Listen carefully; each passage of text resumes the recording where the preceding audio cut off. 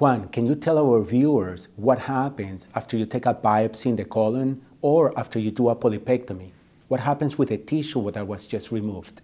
Sure, Andres. So once the tissue is sampled or a polyp is removed via polypectomy, the samples are sent to the lab so that there a pathologist, who is a trained doctor, can evaluate these samples under the microscope.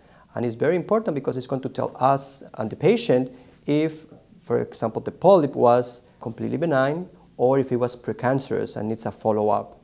Usually I tell my patients that they're going to receive a letter or a phone call 1 to 2 weeks after the colonoscopy to inform them about the results.